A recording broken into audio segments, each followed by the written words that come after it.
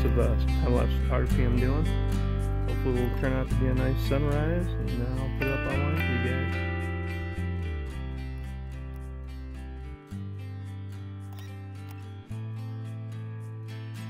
Not sure how many shots I'm going to take so far, but I did a moon last night with about 400 shots, lapsed over 3 seconds each, and it turned out pretty nice. We'll see how this one goes. So I use Magic Lantern software to do my time-lapse with the intervalometer, and you can set it to different settings as you want. I have it on 3 seconds right now, but you can add or take away. And the Magic Lantern's a third-party software for Canon products. It works really well.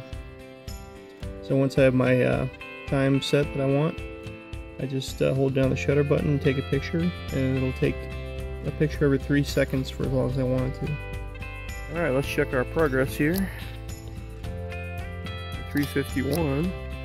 So I'll let it go just a little longer, and then we'll come back out and check our progress. But it's definitely progressing very nicely. And what do I care about sunrises? Comes up over there. And it's these babies.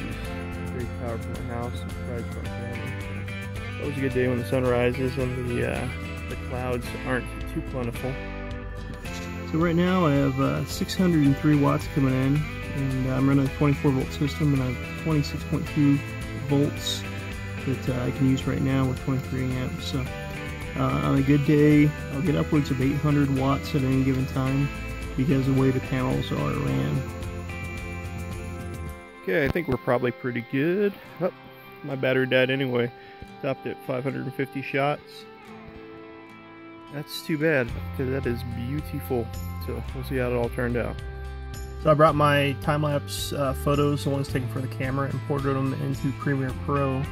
And it was real simple. You click on the first photograph and then do image sequence, and it'll bring them all in as one frame in one file.